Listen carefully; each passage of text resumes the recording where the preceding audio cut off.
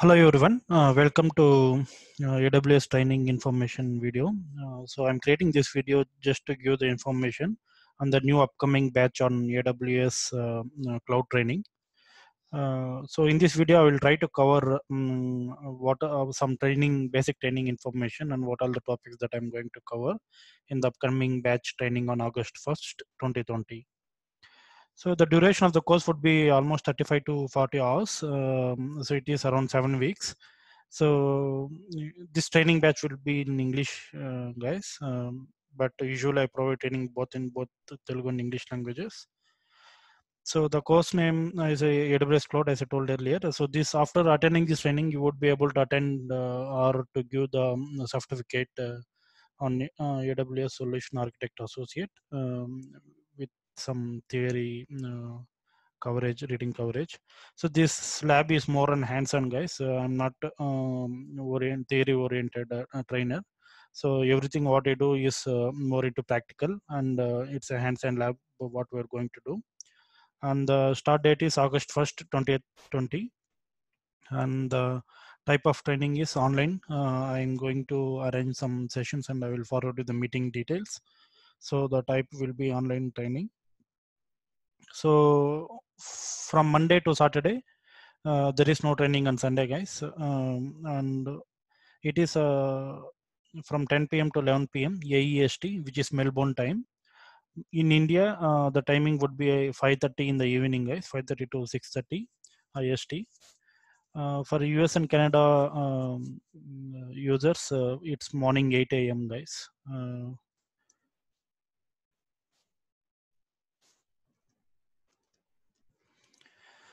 So language, as I told, this training will be covered in English language. What would be the prerequisites required for the attendees means knowledge on Linux and Windows would be very added advantage.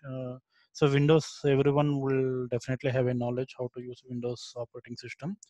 But when it's coming to Linux OS distributions, you need to have basic knowledge. So since we have some 3 to 4 days time, I would strongly recommend to go to Linux training or some basic Linux concepts and hands-on experience. So even if you don't have basic knowledge on Linux, you can start with AWS training. Parallelly, you will need to spend some more time to get more knowledge on Linux, guys. And this is my email ID. You can contact if you have any queries through on this email ID. Course duration, as I told, it is around 36 hours to 40 hours. Every day 1 hour would be the session, guys. 1 hour, 1 hour, 10 minutes, like that. This training would be around 7 weeks. It might extend to 8 weeks because we are not having a class on Sunday. So let me keep an as 8 weeks. So what are the system requirements that you need to have to attend this training? So you need to have a very good internet connection and a laptop or a desktop with 4 GB RAM minimum. Or you can also attend the training through mobile, guys, but I would not recommend this. It would be great if you can attend through laptop or desktop. The syllabus link, I have given the syllabus link here. You can go to the syllabus link. I'll be sharing this syllabus link in the below description. And the course fee is 5,000 rupees for the complete course, guys. There is no additional fees or hidden charges. So this is all about the training details. So let me give you overview on the syllabus, what we are going to cover in this AWS training.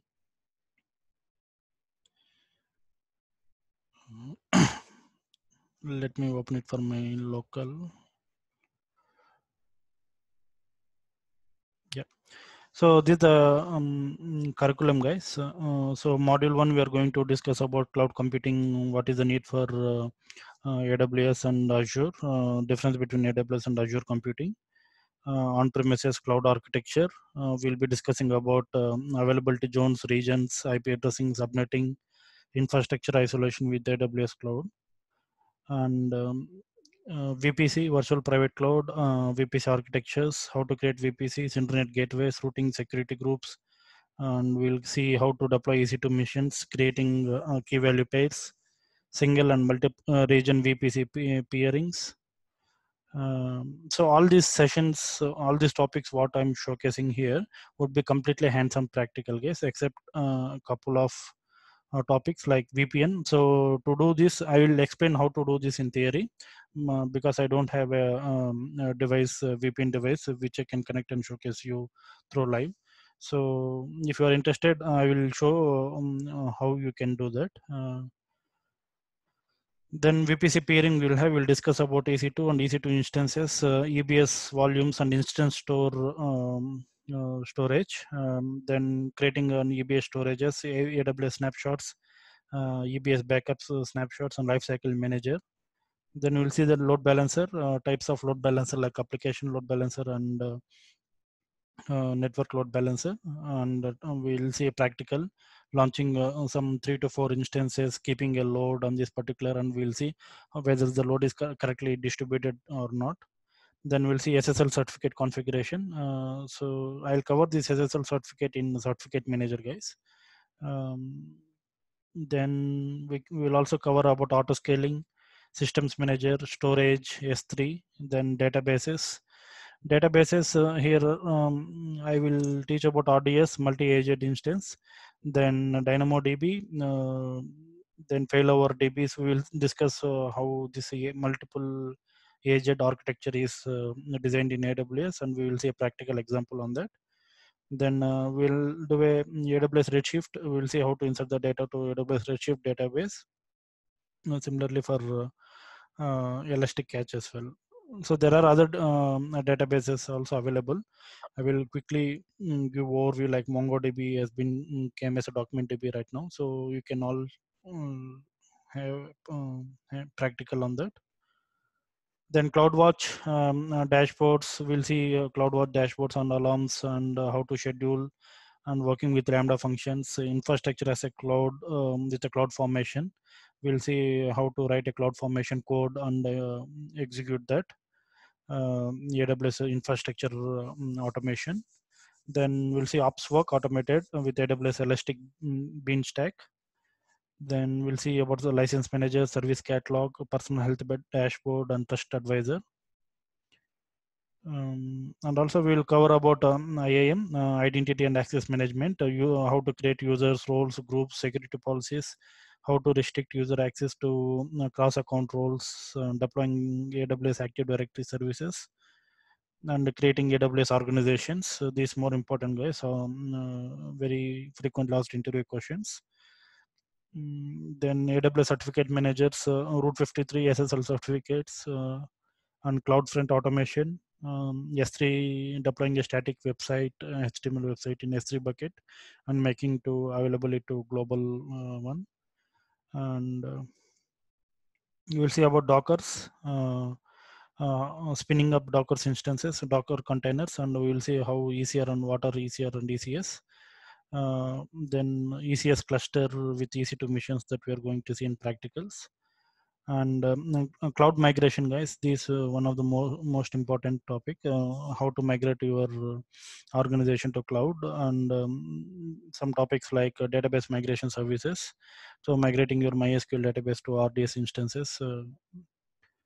Then developer tools, overview of developer tools, code, AWS code builds, code commits. Code commit is nothing but similar to Git in the market, and it's a AWS Git. It's called as cloud commit, and we'll see some pipelines, integrations, some CI/CD environments. Then we'll see about simple notification services and simple email services, simple and other all the notification services of AWS with step functions. Then auto configuration tools like Terraform's CloudFormation, destroying AWS environment, and Packer. I'm not going to cover in detail, guys. Terraform itself, it will take around 6 to 7 hours if I want to cover in detail. So what I do is I'll just give an introductory around 1 hour session or 40-minute session, how to use Terraform, how to configure Terraform, overview of Terraform, and some simple demo. Similarly for Chef and Ansible also same, guys. Ansible playbooks I'm going to create, and this also I'm not going to cover in detail. So these both topics and Jenkins and Dockers also I'll show in as a demo part only around 1 hour, because these are all DevOps topics. To cover these topics, you can attend the DevOps training. Those are around 20 to 40 hours of training will be there on each and every tool. Then we'll see in data analytics overview how to use the cloud search, Elasticsearch, and ETLs and Athena Glue. Then we'll see about Lambda. Lambda we'll be seeing when we are working with DynamoDB. I will show with example. Again, here we'll discuss in detail how to create a Java functions or Python functions in Lambda, and understanding the context and events. Bota library and integrating with Lambda, how to do that. And AWS device form, AWS environment is security best practices and project explanation, guys. So this AWS device form is something similar to Perfecto Mobile or P-Cloud Mobile, which is available for mobile testings like browser stack and Sauce Labs. So this is more for testers. Then we'll have one more session on how to cover day-to-day activities on AWS admin roles, and project explanation. So those who are not from AWS background and wanted to migrate for AWS for interview purpose, I will explain a detailed project. Along with these guys, I will give in labs and lab sessions and lab questions for you, so that every day when you attend the session, those questions will help you to create the lab on your own. If you have any issues, I will support them. Along with this training, let's say what extra benefits are you going to get? Like, say for example, after 3 months of the training, if you are having any doubts in AWS, or if you if you are allocated to AWS projects, or if you have any questions or issues, I can help them to resolve those issues. And if you are practicing a labs, or it doesn't mean that I'll do work. I'll just help to resolve those queries, guys. And any project explanations and resume preparation, guys. I'll share a sample resume with you, or if you can share resume, I will tell what are the improvements. And as I told earlier, I will not create resume for you. I can just help and give the suggestions for you. So this is overall around 36 to 40 hours of training, guys, which is required. From Monday to Saturday, because I want to complete this training as short span as possible, because if you drag too much, then you might lose the concentration on working. Suppose if you are doing multiple or parallel learnings. So that's why I want to complete AWS training within these 36 hours, which will go around 7 weeks. So if you have any queries, please message me on my email ID. So this is my email ID. Happy learning, guys. Thanks for joining the session.